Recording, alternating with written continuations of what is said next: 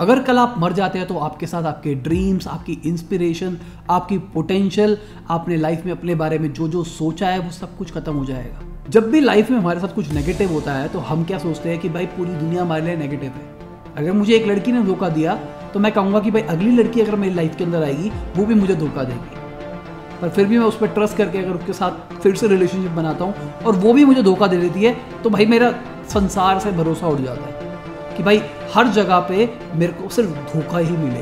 और अगर कोई लड़की मुझे बाद में अच्छी मिलने भी होगी तो भी मैं उससे नहीं जुड़ूंगा। मैं अपने कंफर्ट जोन के अंदर रहने लग जाऊंगा। मैं अपने दिमाग को बॉटलनेक कर लूंगा जिसके चक्कर में मैं आगे नहीं बढ़ पाऊंगा। यहाँ पे मैं लड़की की बात नहीं कर रहा, मैं यहाँ पे सारे फेलियर्स की बात कर रहा हूँ। अगर हम लाइफ के अंदर कोई भी चीज़ करते हैं उसके अंदर हमको फेलियर मिलता है, फिर फेलियर मिलता है, तो हम भाई अपना एक कंफर्ट जोन बना लेते हैं। भाई मेरे को वो चीज़ करनी ही नहीं है। अगर मुझसे साइकिल नहीं चलती तो मैं कल को साइकिल नहीं चलाऊंगा, क्योंकि मैं साइकिल चलाता हूँ, मैं गिर जाता हूँ। पर अगर मैं 3, 4, 5 बार गिर के अगर साइकिल सीख लेता हूँ तो भाई मैं साइकिल चला पाऊंगा। अगर आप बिजनेस करना चाह रहे हो तो भी आपके साथ यही सेम थिंकिंग चलती है। पर हम अपने आप को एक कंफर्ट जोन के अंदर रख लेते हैं कि नहीं भाई, मैंने लास्ट टाइम बिजनेस किया था, उसके बाद मैं फेल हुआ था, अब मैं बिजनेस नहीं कर सकता, भगवान ने मुझे बिजनेस वाला नहीं बनाया।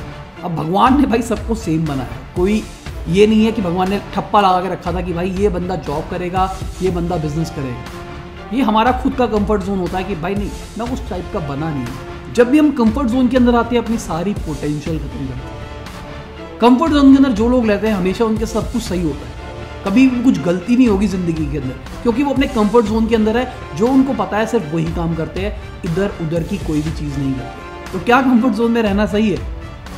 क्या हमको हमेशा नेगेटिव सोचना जरूरी है? अगर हमको लाइफ में कोई भी फेलियर दिया है, क्या हम उसी के बारे में सोच के सोचेंगे भाई मैं फुद्दू हूँ, मैं जिंदगी में कुछ नहीं कर सकता? भाई आप ग्रेट हो, आपने जो भी लाइफ के अंदर सोचा है आपको वो मिलेगा, बस आपको उसके लिए थोड़ी सी मेहनत करनी है। हो सकता है आपको यूनिवर्स आपको टेस्ट कर रहा हो, जो आपने लाइफ में सोचा है वो कह रहा हो कि भाई देखो ये इसके लायक भी है या नहीं है। पर अगर आप अपने कंफर्ट जोन के अंदर रहने लग जाओगे और कहोगे कि नहीं मुझे ये चीज़ बनी नहीं है मेरे लिए, मैं ये चीज़ अचीव नहीं कर सकता, तो क्या होगा? यूनिवर्स कहेगा भाई ठीक है, नहीं चाहिए, हम नहीं देंगे। आप लाइफ के अंदर जो भी चीज़ करना चाहते हो आप वो अचीव कर सकते हो। अगर आप नहीं कर सकते तो और कोई नहीं कर सकता, ये सीधी सी बात है। तो चलिए आज से हम अपना कंफर्ट जोन छोड़ते हैं और मेरे साथ बोलिए yes I can, yes I can. अगर मैं नहीं कर सकता तो और कोई नहीं कर सकता, मतलब मैं करके ही दिखाऊंगा। अगर मगर बगर कुछ नहीं होगा, जो मुझे लाइफ में चाहिए मैं वो छीन लूंगा। तो ठीक है दोस्तों, ऑल द बेस्ट। अपने कंफर्ट जोन से बाहर आ जाओ और जिंदगी अपनी बदल दो।